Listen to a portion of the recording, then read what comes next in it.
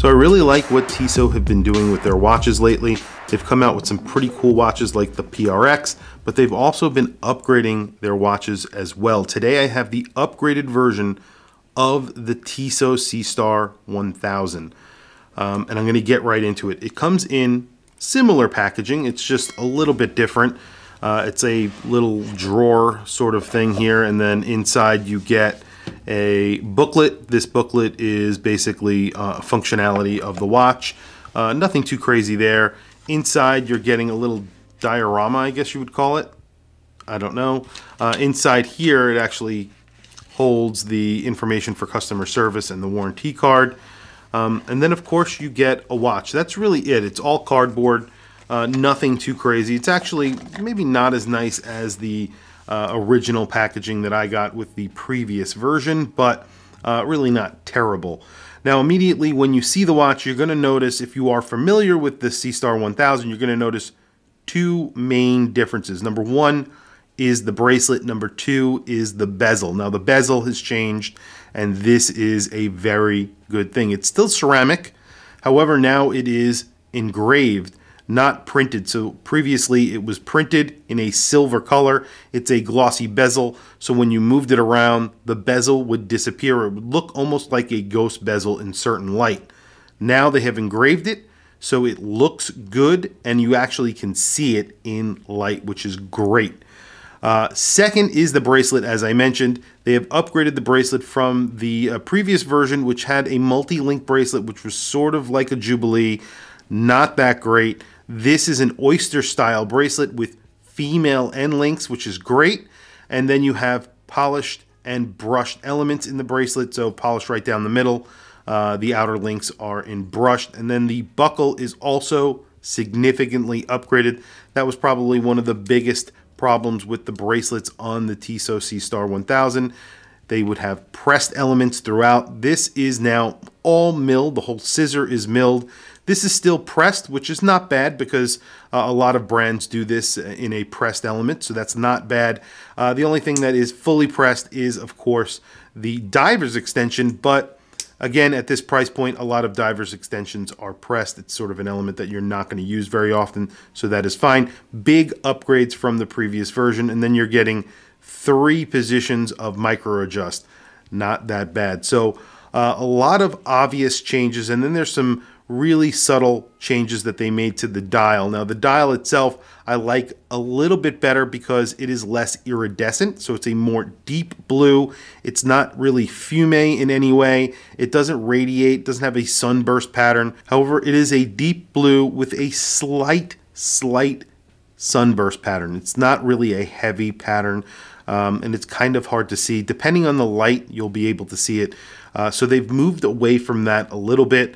And then the color match date wheel. They did away with the color match date wheel, which, you know, I liked the color match date wheel, but I get it. It's now in white. It was black before because the dial was sort of black on the outer edge, so they made the color of the date wheel in black. Now the dimensions should be exactly the same, and you're getting the exact same movement. So let's do quick measurements on it. 42.4. 42.5, and you have these little like scalloped edges or areas on the actual case which have polishing in them, and you have that on either side. It's just sort of a design element of the watch. So it's a 43 millimeter watch. It does wear like a 43 millimeter watch. If you measure it at the bezel itself, you're getting 42.5 as well, so it's pretty much in line with the case. The lug to lug on here is 49.3. However, it is a little bit larger with the bracelet, 52.4, because the links don't actually fold all the way down on these female end links, but it's nice that you have female end links. The crown is a sizable crown, but it's not huge. It's 7.2. Actually, it's pretty big. 7.2 is pretty good. And then the thickness is a very respectable 12.8 millimeters thick. You do get a Powermatic 80 that you can see from the back. As you could see, the Powermatic 80, just an incredible movement for the price of these watches. This retails for $725. However, I was able to pay just under $600 for this watch. And that is a very, very good price. I think Amazon have these for around $620, $625, somewhere around there. Just an excellent watch for that price, in my opinion, especially since they've upgraded the bracelet and upgraded that bezel. It really does change the entire watch into something a little bit more able to compete with things like micro brands and other entry-level dive watches. This could now compete, and it does actually make sense to buy this over other watches, I think, in my opinion. It's a good-looking watch. I really do like the blue on blue. However, I wish the dial was a little bit more complicated. They put a fume and textured dial on the SEASTAR 2000. I wish they did something like that on here as well. Upgraded there as well. That would have been really cool. But I get it. They want you to buy that watch if you want something with that sort of dial on it. They're telling you to buy this if you want, you know, a more simple dial. I get it. Makes sense. But either way, I wish that was the case. You do get applied indices. The lume on the previous version was pretty bad. Let's see how the lume is on this one. We'll do a lume shot. I'm going to show you what I have on my wrist. Then I'll throw this on my wrist, and then we'll do a lume shot. But like I said, applied indices, and then you get the same hands. You get that same counterbalance T, which I'm not a huge fan of either. They've not done that on other watches. I don't know why they insist on doing that with the SEASTAR 1000 and 2000. I just wish they didn't do that. It doesn't make any sense. And then you get like a paragraph of words right there, just telling you it's a SEASTAR, telling you the movement, 300 meters of water resistance. Of course, you're getting a screwed-in crown, screwed-in case back, which is great for, you know, the 300 meters of water resistance. Also, just to mention, you do get quick release on the bracelet, so they've gone all the way in upgrading this bracelet. They've done a really good job. Anyway, let me show you what I have on my wrist. Today I have on a Squale. This is the Squale Corso Italiano, a collaboration with Wada Watches. And this is a really cool white dial diver from the brand. This is the Artico, I believe they call it. And it is really, really awesome. Just a really nicely made watch with an edge movement. Beautiful, beautiful stark white dial on there. I don't typically like NATO straps, and really there is no change here. I don't love NATO straps, but I will wear a watch with a NATO strap on it. Does feel nice. Here is the SEASTAR on my 7.5-inch wrist. This is basically a 43 millimeter watch. I measured it 42.6, just about there. And then you have a pretty good lug-to-lug on here, which is perfectly fit onto my 7.5-inch wrist. 12.6 millimeters thick or thereabout. Really nice. The bracelet doesn't taper a lot. I wish it did. I always say that, but I wish that the bracelet tapered a little bit more. But it's a really good looking watch. It's less dressy without that bezel, which I also like. It looks more capable with this bracelet and this bezel, in my opinion. Overall, I like the changes that they made. I really do appreciate them, and it's, you know, something that they probably listened to videos that are on YouTube and articles that people have written about this watch, saying that the bezel is almost illegible in light. The bracelet, you know, stinks, and they went and changed these things. I'm really very happy with that. Anyway, let's do a quick lume shot. Hopefully they paid attention there too, because I believe the lume on the original or the previous version, SEASTAR 1000, was not good.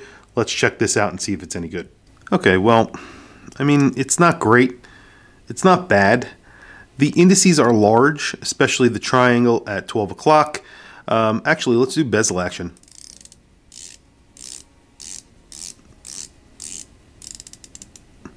Yeah, so the bezel action hasn't been upgraded. It's the exact same bezel action. It's a little bit loose. It's very grippy. Nothing too crazy. It's okay. That was pretty similar to the previous version as well. Lume is basically the same as the previous version as well. They missed the opportunity to actually lume the bezel here. That would have been great because it's an engraved bezel. They could have filled it with lume. But, you know, I guess they've done some upgrades. They didn't go all the way. I wish they actually paid attention to the bezel action. That would have been good. The bezel action isn't terrible, but it's not great. So, you know, there's watches out there when you turn the bezel, you're like, wow, that's awesome. This is, you know, not that watch. The lume is okay. It's not great. It's not going to blow your socks off. Whereas some watches like, you know, the SBDC 061, they have Luma Bright. Those are extremely bright watches. This is not as bright as that. This is nowhere near as bright, and it's actually fading already because it is not liberally applied. It's thinly applied across pretty decent surface area, but it's not very thickly applied, so it's fading pretty quickly. I think it's a very good looking watch, especially considering the price, especially that you get that upgraded bezel, the upgraded bracelet, and the Powermatic 80, of course. I think it's a really great watch from a really great brand. You know, there's still a couple of small shortcomings on this watch, but not a ton now. Before, there were a few, too many for me to actually keep it. So I probably will be keeping this watch because I do like it very much. Anyway, tell me what you guys think in the comments below. I want to hear from you guys. Please also don't forget to like, subscribe, hit that bell icon. It is super helpful for the channel, and I very much appreciate it. Please follow me on Instagram. My Instagram is WatchChrisBlog. I have some links in the description. Those links are to Amazon. If you click those links and buy anything, it helps support the channel. It doesn't cost you anything extra.